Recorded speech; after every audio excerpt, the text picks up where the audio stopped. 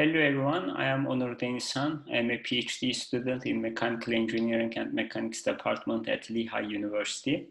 In this presentation, I will be presenting optimum design of an archery round wheel component bow.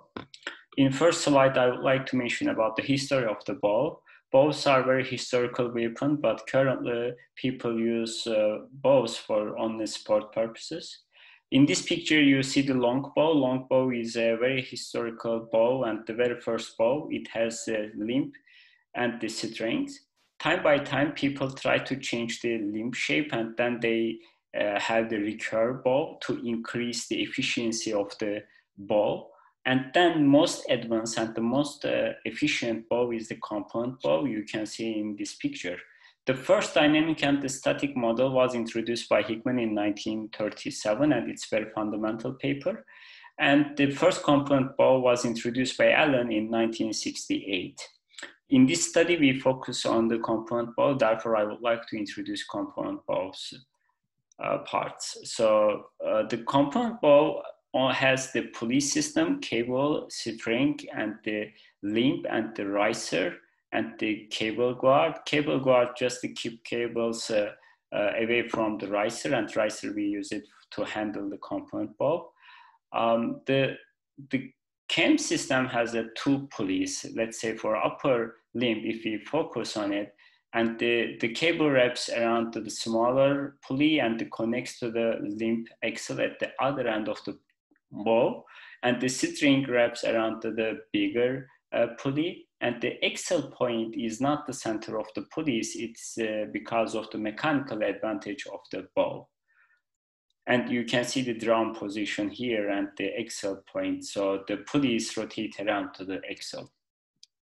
I would like to mention about the mathematical model of the bow. So you see the initial position and the drum position of the bow. This is the riser. Riser is not elastic. And then this is a string, and if we pull the string, then these pulleys rotate around to the axle on clockwise. So at this point is referred to the axle. So we have some known variables, and based on the kinematics and the geometry of the bow, we can write these equations, and we can find these angles for the initial position of the bow. And then we can find the other design variables, and then we can find the angles from these equations. We can find these angles for any position of the bow during the motion. And finally, we can find from these equations for the rest of the variables, and then we can be ready to figure out our objective function for optimization. So first of all, I'd like to mention about our optimization criteria. The main purpose of our optimization is to reduce the maximum force and to maximize the potential energy. Therefore, based on that purpose, we can write three different objective functions. First of all, we can minimize the draw force for a given draw distance. But the problem is that if we minimize the draw force, it means that we are minimizing the potential energy as well. Therefore, we need additional constraint to keep potential energy high. The second option is that to maximize the area under the draw force versus draw distance curve. This area gives us the potential energy as well. But if we maximize this area, it means that we are maximizing the force as well. We need additional constraint to keep force in certain range. As a third option, we can maximize the potential energy is stored by the limbs.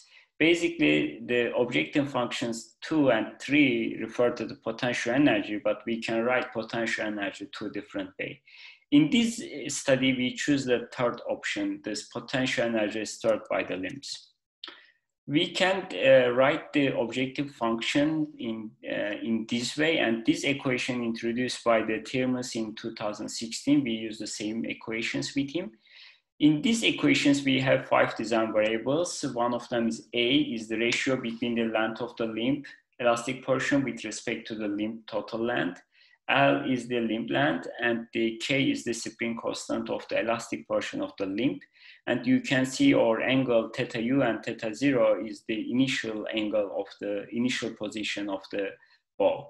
And we assume that cables and the string are inextensible And these design boundary conditions chosen by the initial design by Thermos.